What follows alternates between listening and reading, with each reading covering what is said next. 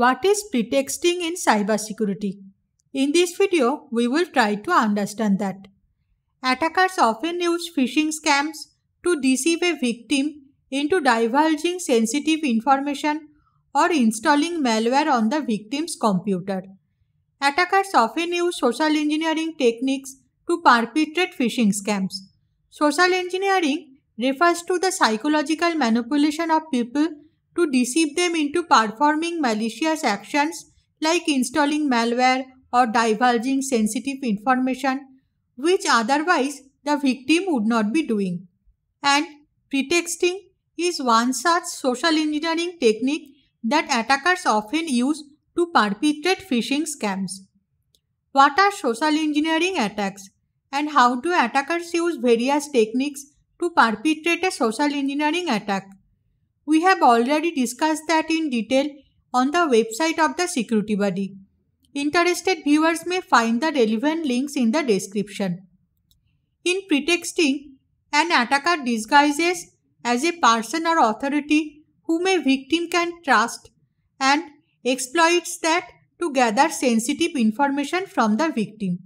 For example, an attacker can disguise as a person from a reputed bank and ask the victim to provide his banking details. The attacker may even use the bank logo in the email communication and use other personal information about the victim in order to convince the victim and deceive the victim into providing sensitive banking details.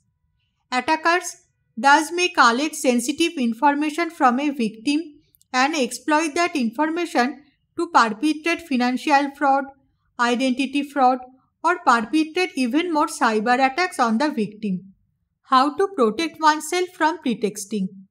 If you receive a suspicious message, please verify the email address of the sender first before responding to the message. Do not take unsolicited help from a company if you have not requested any assistance from them. Attackers often disguise themselves as employees of a trusted company to deceive victims. Do not click on suspicious links if you are not sure where the link points. Do not disclose sensitive information over emails if you are unsure about the sender of the email. And last but not least, configure firewalls properly.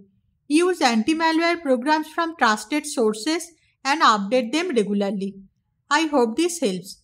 Interested viewers who want to know more, please visit the website of the Security Buddy or refer to the book Phishing, Detection, Analysis and Prevention. Interested viewers may also refer to the playlist Information Security. The Security Buddy also provides many cybersecurity courses. The relevant links are provided in the description. You can also subscribe to us and get notifications on recent videos.